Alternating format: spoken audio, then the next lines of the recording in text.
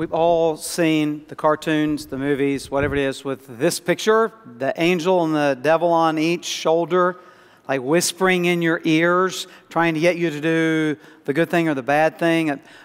That's not really true. You know that, right? Yes. But it is kind of true. You and I do have voices. I started the voices that we hear. Some of you do hear voices, but there are voices in our ears. There are always people that are suggesting to us what we should do. And many of them are unsolicited. Like, I don't mind listening to somebody to ask, but some people are just always free with their advice. And many of them are trying to not just to give us advice, but to encourage us in a particular direction. Well, in 1 Kings chapter 13, we're going to find a man that has a number of voices in his ears, instructing him or trying to influence him in what he should do. So 1 Kings chapter 13. The most important voice we can listen to is the voice of God. Yes. And so that's where we start. First 10 verses, we find some instructions from God. Look at what happens. Behold, a man of God came out of Judah by the word of the Lord to Bethel. Jeroboam was standing by the altar to make offerings. And the man cried out against the altar by the word of the Lord and said, O altar, altar, thus says the Lord, behold, a son shall be born to the house of David, Josiah by name. And he shall sacrifice on you the priest of the high places who make offerings on you, and human bones shall be burned on you. And he gave a sign the same day, saying, This is the sign that the Lord has spoken. Behold, the altar shall be torn down, and the ashes that are on it shall be poured out. And when the king heard the saying of the man of God, which he cried against the altar at Bethel, Jeroboam stretched out his hand from the altar, saying, Seize him. And his hand, which he stretched out against him, dried up, so he could not draw it back to himself. The altar also was torn down, and the ashes poured out from the altar, according to the sign that the man of God had given by the word of the Lord. And the king said to the man of God, Entreat now the favor of the Lord your God, and pray for me, that my hand may be restored to me. And the man of God entreated the Lord, and the king's hand was restored to him and became as it was before. And the king said to the man of God, Come home with me and refresh yourself, and I will give you a reward. The man of God said to the king, If you give me half your house, I will not go in with you. And I will not eat bread or drink water in this place. For so was it commanded me by the word of the Lord, saying, You shall neither eat bread nor drink water, nor return by the way that you came. So he went another way, and did not return by the way that he came to Bethel. Now, it's interesting that he's called a man of God. The reason it's interesting is because in the Bible, the word man is used a number of different ways. In fact, the majority of the time, the word man can mean a person. Some modern translations actually translate it human being. Blessed is the man who walks not in the counsel of the ungodly, nor stands in the way of sinners. That is the person. But there are actual words for male and female in the Bible. There are no other words. Male and female. And the word that's used here is actually the word for a male. A male of God. So this isn't like some office. This isn't a generic term. It means actually there's a male who's walking with God that God selects. The implication being that he could have picked a female. Yes. But he picked this guy. There's also something else that's interesting. Like, he's not named. He's just not there. He's just this guy who has this one task that we read about in the Bible. In reality, the overwhelming majority of you, your name will be forgotten in history. But God will never forget how you have served Him. That's right.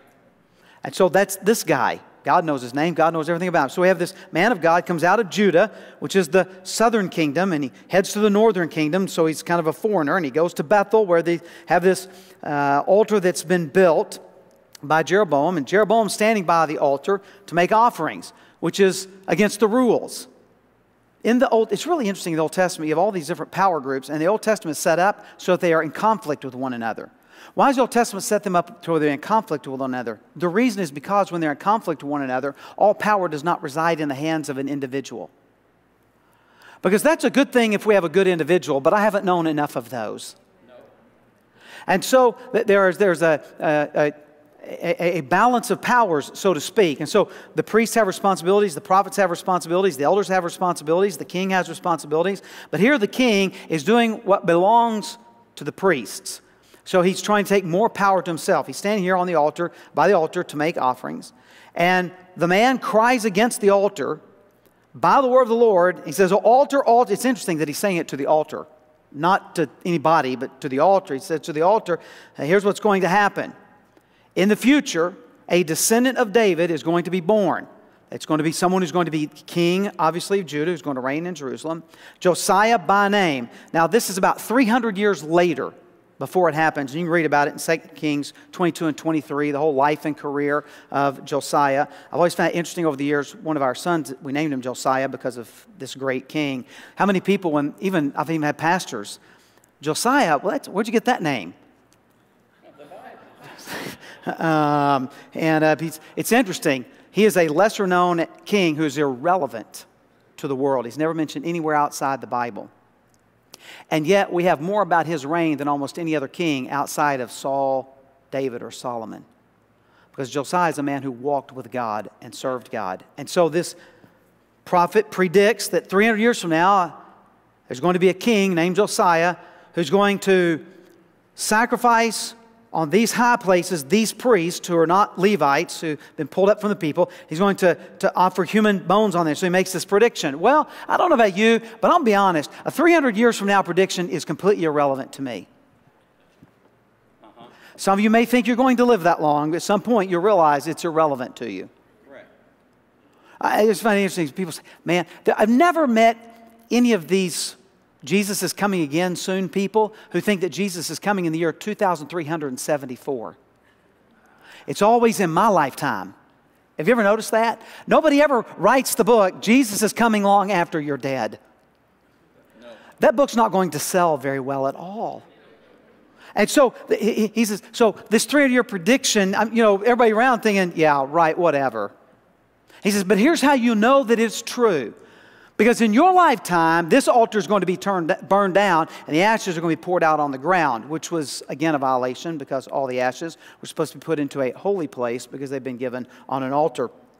So he says, this is the sign. It's going to be torn down. And so, look what the king does. I'm telling you, God's word always has an impact on people.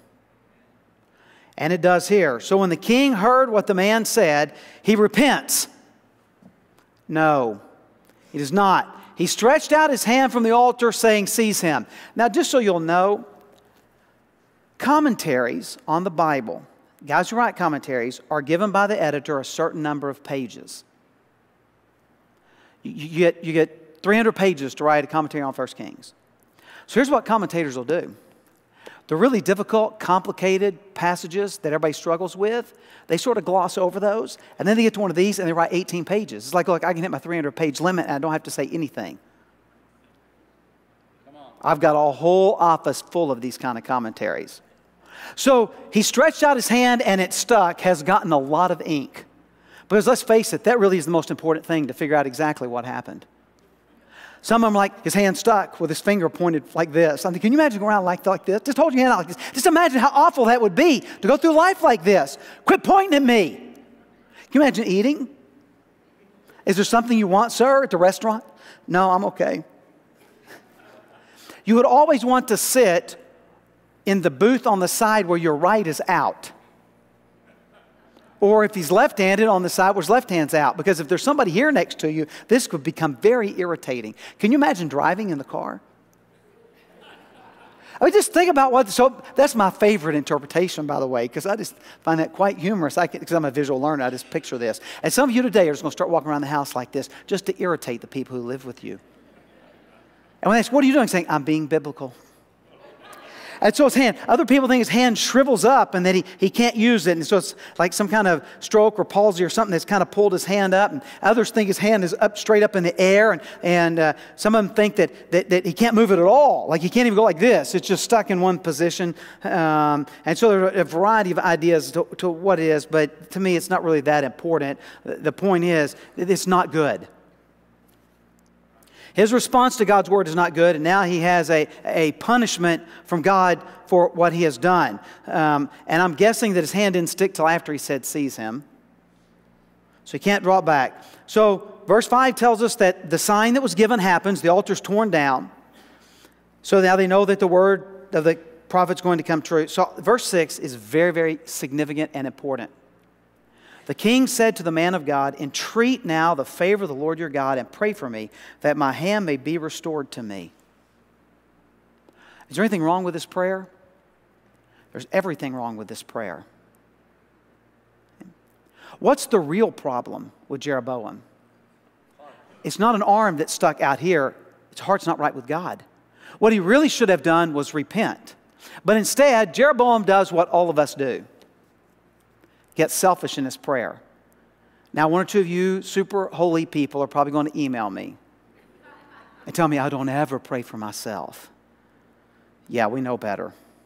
I mean, this is just, and so it is a very selfish prayer. It doesn't say pray for the people. It doesn't pray, I confess my sin. It doesn't do any of that. All he says is, look, can you ask God to give me my hand back?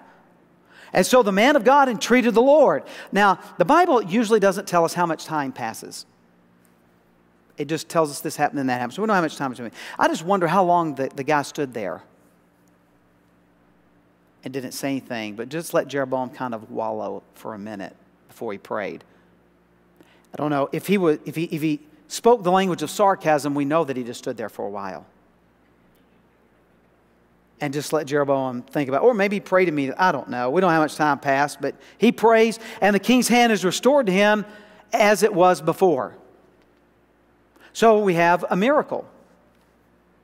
We have a punishment, and now we have a miracle. Now he can, and I don't know if he's like, I'm just, again, because my brain doesn't work like most people's, I just kind of have this, I start to ask questions. Like, in the future, did he point like this? So that if it happened again, he wouldn't be like this? Kind of, you know, did he ever like really stretch out his hands again? Do you think, I don't want to go through life like this? And so I don't know. It doesn't tell, I know it's really, the wires don't touch, or they do, or they're not supposed to, or something. And so now look what he says. He says, man, I'm going to pay you. Watch what's happened. He's gone from seize him to come have dinner with me. Because this man has prayed for him. He's been healed. Maybe he can pray for something else, wealth or peace or prosperity or victory in battle or something. He says, come home with me and I will give you a reward. I'll pay you for this. And the man of God says to the king, nope. I don't do this for money. I do it because this is what God has called me to do. I do this in act of service to the Lord. I will not go with you. I will not eat bread. I will not drink water because God commanded me not to do that and told me to go a different way. So he goes a different way. He returns. In other words, what we find here is Jeroboam has not listened to the voice of God. He has not repented even when all this happened. Now, all he thinks of God is maybe God can help me out of a jam, versus the man of God who's been obedient to the voice of God. God is speaking to us all the time. Yes. The problem is most of us don't listen. We don't want to hear the small, still voice. We don't want to get into His Word and pray. And so we have the voice of God speaking, and one guy's obedient, and Jeroboam never gets it right. Now let me just say a little bit here about the punishment that comes on Jeroboam. Oftentimes in the Bible, God punishes, or I like the word discipline, because punishment kind of sounds like it's final and there's nothing can be done after that. But God oftentimes disciplines to bring about repentance on our behalf. Yes. It doesn't work. You think it would work with Jeroboam. And it semi-works with some people. Something bad happens and they'll straighten up for a little bit and then they go back to their ways again. So then, but the idea is that it would bring about repentance. But there's also something else that's interesting. God's discipline in the Bible is never given on the nations. His final punishment is given. His judgment comes. But God does not discipline the nations. God's discipline in the Bible is for His people. And when His discipline comes, it should cause His people to repent. Now, let me tell you why this is so significant. Every time something bad happens, whether it's a virus or it's an attack or a terrorist something or other, every time something bad happens, I hear a lot of people say, well, maybe our nation will turn back to God. That is never the purpose of God's discipline. It is our churches will turn back to God. Yes. His people will turn back to Him. The call, listen, you know what we should expect out of non-believers? Behavior of non-believers. Do you know why? Because they're non-believers. So the call is not, you can't return to a place you never were. And people who aren't walking with God can't return because they've never walked with God. The call to repent is for you and me to walk closer to God, to get some of the trash out of our lives. The problem in nations is not when lost people act like lost people, it's when Christians act like lost people. We should bring our lives into line in accordance with what God has said. And so, unfortunately, Jeroboam has heard the voice of God, but he does not obey. He does not repent when God's discipline comes on him. Now, I wish we could just have these two guys, the prophet and the king, and one guy listens to the voice of God, one does not. But unfortunately, this prophet, he's going to listen to what many of us have all the time, actually all of us have all the time, and that is false voices. Look at verse 11. Now an old prophet lived in Bethel. I'm glad the Bible doesn't define old. Yeah. I don't know how old you have to be old. I know that last year there were a handful of places that began to give me a discount because they think I'm old because I hit 55. Other places don't think I'm old till 60. Some people don't think I'm old till I'm 65 or 67 and a half. And some people think I've been old since 30. I don't know. I don't know what old is. But let's just assume this dude is not in his 20s or 30s. Matter of fact, the more years I accumulate, the older old gets. So we don't know, but he's been a prophet a long time. So let's say he's 103. That makes, no matter what age you are, hopefully that makes you at least feel better. So he's an old prophet, been at this a long time. He lived in this town of Bethel. And his sons came and told him all that the man of God had done that day in Bethel. They also told to their father the words that he had spoken to the king. And their father said to them, which way did he go? And his son showed him the way that the man of God who came from Judah had gone. And he said to his son, saddle the donkey for me. So they saddled the donkey for him, and he mounted it. Now, I don't know if a donkey's going to go faster than on foot, but I'm thinking if you're an old prophet, maybe you can't walk very well or not at all. That's why his sons had to report. So, and back then they didn't have knee replacements and hip replacements and cortisone or all the other things that we take. And so they saddle, he gets on him. Verse 14, he went after the man of God and found him sitting under an oak. Now, why is he sitting under an oak? Because they lived in the desert. It's the afternoon. And what do you do when it's hot and sunny outside? Shade. You find shade. We all know what this is like. And this is like a real tree. This isn't like one of those little spriggly bush things that you park the corner of your car underneath. This is like for real. This is a big, massive tree. He's finding shade. And he said to him, are you the man of God who came from Judah? And he said, I am. They said to him, come home with me and eat bread. He said, I may not return with you or go in with you, neither will I eat bread nor drink water with you in this place. For it was said to me by the word of the Lord, you shall neither eat bread nor drink water there, nor return by the way that you came. And now verse 18 is the key verse. And he said to him, I also am a prophet as you are. We went to the same Bible college. And an angel spoke to me by the word of the Lord, saying, bring him back with you into your house that he may eat bread and drink water. But he lied to him. See, I don't have to tell you this is a lie. The Bible tells us he just lied to him. It's frightening to think that a preacher would intentionally lie.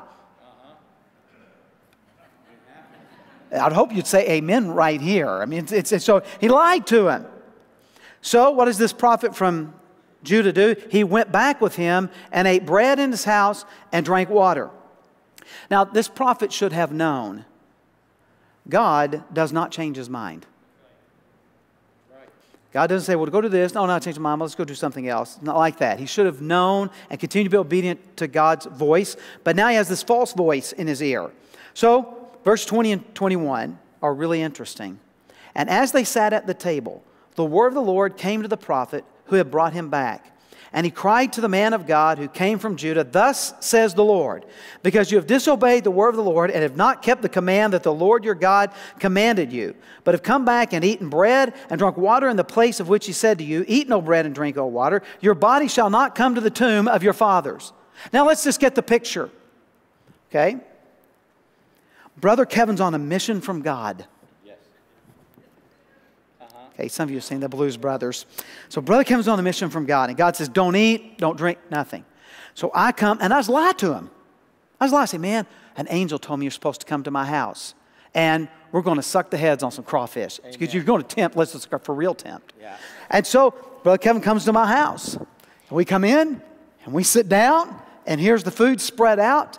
And then I look across the table at him, and I go, you reprobate. You've been disobedient to God. You're going to die. That's what God says. Now, what in the world do you think Brother Kevin's going to think about me? This guy's nuts. Like, he told me 2 verses earlier in the Bible, God said, come home with me. Now he's telling me God's going to kill me. Here's what I want you to note that to me is fascinating. God used this lying prophet. Understand, God can and does use anyone, because if God only uses holy vessels, there's nobody around for God to use. So the Bible says, we're broken vessels and we're dirty vessels, and we're praying that God makes us cleaner. But God uses us with all our faults. Here's the other thing that I found fascinating throughout my life is when I listen to people tell about how they became Christians, some of them, this is what they'll say. Well, I was listening to this pastor, and God just spoke to me, convicted me of my sin. He called me, and I put my faith in Jesus. I'm thinking, that pastor is a heretic. That pastor doesn't tell the truth, but God can still use them. My own brother's one of them. They were listening to a preacher one night on TV who was disgraced multiple times. And my brother started asking questions of my dad. My dad blamed the Lord right there in the living room. Because you know what? God made a donkey talk in Numbers. Trust me, he can get his message across from some knothead preacher. Or anyone else for that matter. So God uses this old prophet to tell him that he's going to die. And then verse 23, I find just stunning. After he had eaten bread, now if the prophet would have done this, I said, I'm not going to eat. I'm going to go back to my original. But he goes ahead and apparently eats. After he had eaten bread and drunk, he saddled the donkey for the prophet whom he had brought back. And as he went away, a lion met him. This is the prophet from Judah. Met him on the road and killed him. That's a horrible way to die. Matter of fact, can I just be honest with you, I don't know a lot of ways that aren't horrible ways to die. Yeah. I mean, some are probably less horrible than others. I prefer Jesus comes back and I miss that whole thing. But if I die, I'd like to preach about how great Jesus is and go home and lay down for a Sunday afternoon nap and wake up in heaven. I mean, but anyway, so he gets shredded by this lion or killed by him. And his body was thrown in the road. By the lion, apparently. And the donkey stood beside it. The lion also stood beside the body. Now, y'all know that a lion ain't going to sit there. That donkey is dessert. But this is from God. And so God, he shut the mouths of lions for Daniel. And now he's going to make this lion and this donkey stand here together. And behold, men passed by and saw the body thrown in the road and the lion standing by the body. I'm going to assume they gave a lot of distance. Probably more than 6 feet. Well, they went by, this lion standing by the body. And they came and told it in the city where the old prophet lived. And when the prophet who had brought him back from the way heard of it, he said, it is the man of God who disobeyed the word of the Lord. Therefore the Lord has given him to the lion, which has torn him and killed him, according to the word that the Lord spoke to him. This prophet's just plumb messed up. Verse 27, and he said to his son, saddle the donkey for me. And they saddled it, meaning his donkey, not the other one. And he went and found his body thrown in the road, and the donkey and the lion standing beside the body. The lion had not eaten the body or torn the donkey. He just killed him. He didn't eat. And the prophet took up the body of the man of God and laid it on the donkey and brought it back to the city to mourn and to bury him. And they laid the body in his own grave, and they mourned over him, saying, alas, my brother. And after he had buried him, he said to his sons, when I die, bury me in the grave in which the man of God is buried. Lay my bones beside his bones. I guess he wants to feel like maybe he did something right along the way. For the saying that he called out by the word of the Lord against the altar in Bethel and against all the houses of the high places there in the cities of Samaria shall surely come to pass. Now, this old prophet in Bethel is a case study for us. But there are lots of voices, and we want to make sure we listen to the right voices. So, I did a Google search for the word sermons.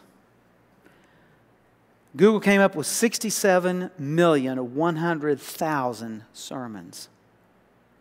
I scrolled through the first few and I thought, okay, there were like 2 or 3 preachers that I really like, and then one I don't care for.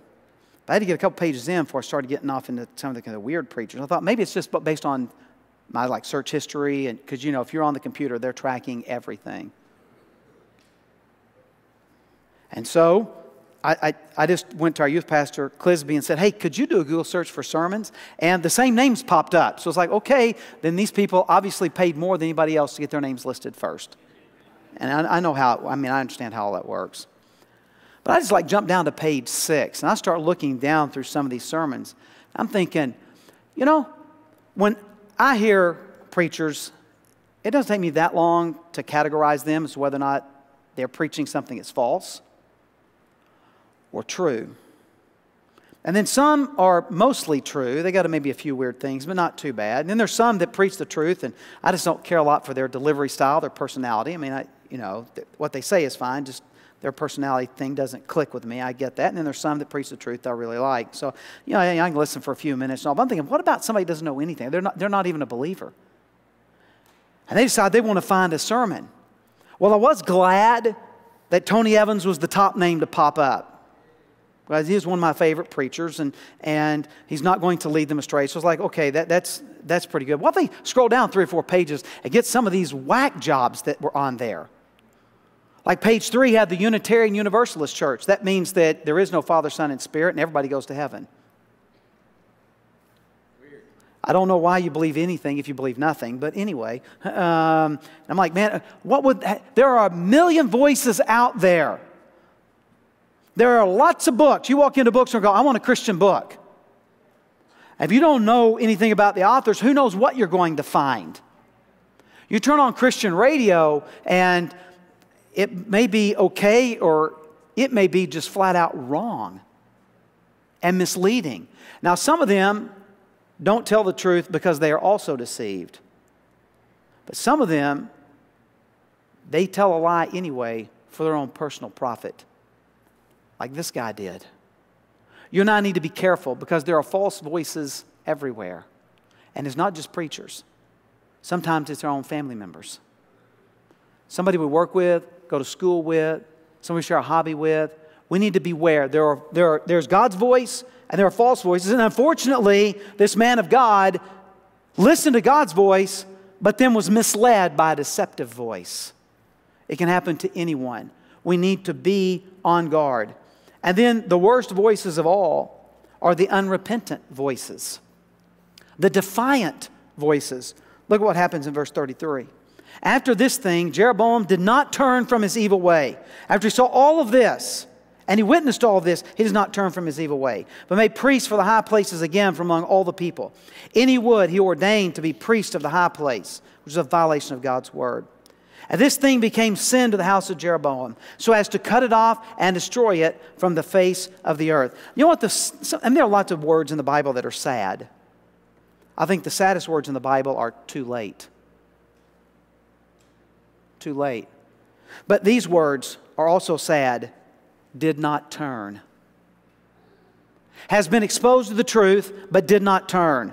The worst voice you can hear are those that live in defiance to God. Because those who are evil want to pull other people into their evil. You say, well, I just can't believe that. Of course you do. Don't you want to pull other people into walking with Jesus like you? Okay, maybe you don't care if they all burn in hell. Don't you want other people to come into the life that you have in Jesus Christ? So people who live in evil want other people to come into their life, which is evil. It shouldn't surprise us. If we think our life is the one to have, we think other people ought to get in on that life. And so these defiant voices, notice what happens. It's not just Jeroboam who doesn't turn from evil, but it's the people who are not Levites who become priests. And then notice what it says in verse 34. How it becomes a sin to the house of Jeroboam, that the whole nation is going to follow the house of the king. In other words, what he's saying is that God's punishment of them, in this case not discipline, but it's going to be actual punishment, is justified. I'm just shocked at how many people give almost no thought to eternity. They'll think about their own mortality when they come to a funeral.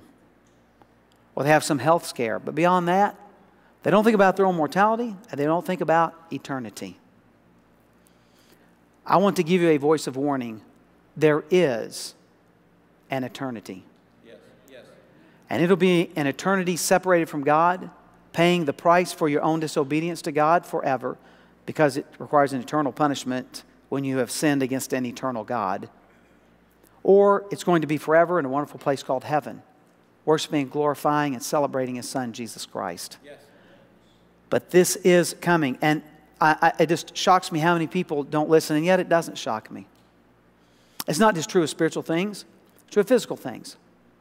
Y'all have all seen a bunch of these commercials, so I just went and pulled one so that we could take a look at it about warning people, and yet how some are defiant. I wish I'd never seen a cigarette in my entire life. I truly did. I wish I'd never ever seen one.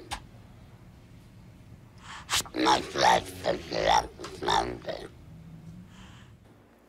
Now, this is not the anti-smoking sermon, but y'all know the purpose of those commercials. We could do it for 100 different things. It's just these are the ones that run on television all the time, so sure you've seen them. It's someone who's trying to be a voice of warning, and yet there are many who don't heed that voice. There are many who don't listen. They continue to live in defiance. But I'm telling you, if you live in defiance of what God has said, someday you will suffer the consequences. Listen to what God has said. Be careful that you're not led astray by false voices. And certainly avoid those who are defiant voices. So let me see if I can help us kind of pull all this together about what we have here. Okay. This is a filter thingy. Open it, microwave it, eat it. That's about the extent of Paul Smith's kitchen abilities. Actually, I can wash dishes too. And some of you are with me. You know exactly, you cook just like I do. Open and heat. But when you cook, you use this thing to filter out stuff. Hey, some of you have no imagination. I don't know how in the world you ever get through life. You don't like Disney or anything. You have no imagination. So just kind of work with me here. Okay? So we use it to filter stuff out, right? Everybody, y'all with me? Okay. All right. Now here is the deal. Everybody, and I mean everybody, filters everything through something. Everybody filters everything through something. Some people filter it through their own comfort. Jeroboam, not I repent, make my hand better. Some people filter it through what'll get me to the next fix, what'll get me to the next hit. Some people filter it through what will make my parents angry. Some people filter it through what will get me more in this life. More money, more position, more prestige, more power, more fame. Some people filter it through what will make me more popular. You and I should filter everything through God's Word. This prophet has a lot of voices. You and I have a lot that comes in every day. We have a lot of information. You encounter more information in one day than most people in history encountered in their entire lifetime. We have a lot to filter through. Make sure you filter it through what God has said in His Word. This is called a worldview, and everybody has one. Everybody has a worldview. Most people, unfortunately, cannot clearly articulate what their worldview is, but they do have some view of the world, and they filter everything through it. Personally, I filter everything through God is holy, powerful, righteous, and just, has sent His Son Jesus Christ to die on the cross to pay the penalty for my guilt, rose again the third day to guarantee me that I will live with Him forever. I filter everything through that because that is the core message of God's Word. And so that's my worldview. I view everything through God is sovereignly in charge, and He sent His Son by His unbelievable grace for my life. And everything I do should bring glory and honor to this God and His Son, Jesus Christ.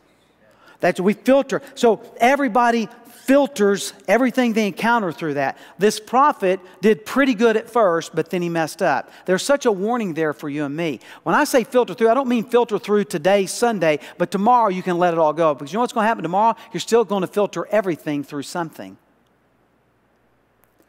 Don't have a pantry full of filters and try to grab the one you think is best for the situation you're in. You take the right filter for everything, and that is the truth of God's Word. It is what God has said. We need to filter our lives through that. Everything we encounter, everything we believe, everything we see, everything we do, we filter all of it through the truth of God's Word. Because you know what happens if we don't? We're going to be misled by a false voice. Or even worse, we're going to be destroyed by a defiant voice.